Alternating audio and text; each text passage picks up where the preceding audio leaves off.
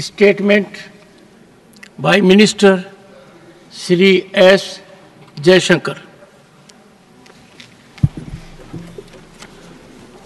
Mr. Chairman, sir, I rise to apprise this august House of certain recent developments pertaining to Bangladesh. As honorable members are aware, India-Bangladesh relations have been exceptionally close for many decades over many governments. Concern about recent violence and instability there is shared across the political spectrum.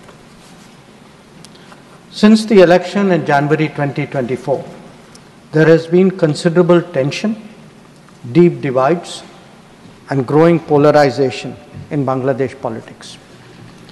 This underlying foundation aggravated a student agitation that started in June this year. There was growing violence, including attacks on public buildings and infrastructure, as well as traffic and rail obstruction. The violence continued through the month of July. Throughout this period, we repeatedly counseled restraint and urged that the situation be diffused through dialogue. Similar urgings were made to various political forces with whom we were in touch. So, despite a Supreme Court judgment on 21 July, there was no let-up in the public agitation. Various decisions and actions taken thereafter only exacerbated the situation. The agitation at this stage coalesced around a one-point agenda, that is that the Prime Minister, Sheikh Hasina, should step down. On 4th August, events took a very serious turn. Attacks on the police, including police stations and government installations, intensified even as overall levels of violence greatly escalated. Properties of individuals associated with the regime were torched across the country.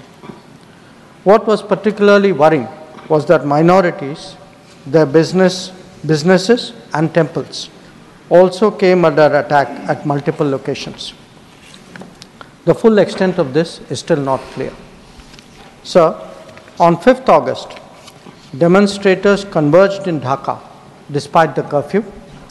Our understanding is that after a meeting with leaders of the security establishment, Prime Minister Sheikh Hasina apparently made the decision to resign. At very short notice, she requested approval to come for the moment to India.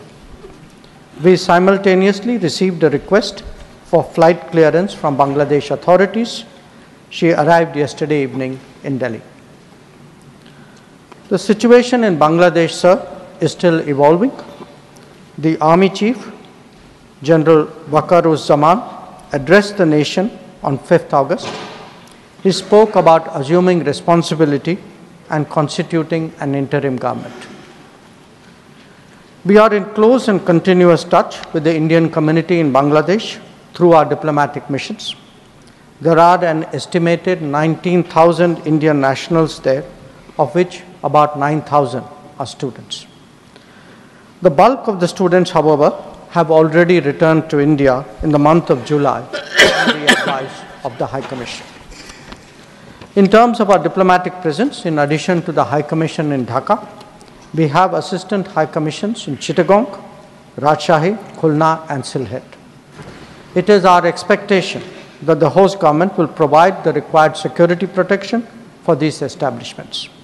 We look forward to their normal functioning once the situation stabilizes. Chairman, sir, we are also monitoring the situation with regard to the status of minorities.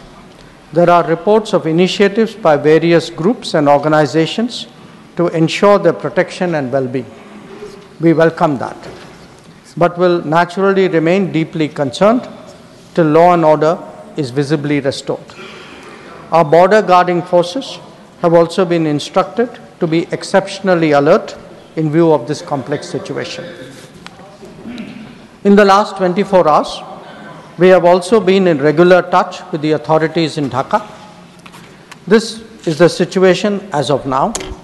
I seek the understanding and support of the House in regard to sensitive issues regarding an important neighbor on which there has always been strong national consensus. Thank you.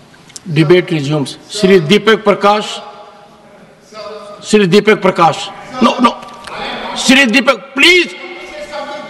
Nothing positive. Everyone has positive. Please don't spoil it.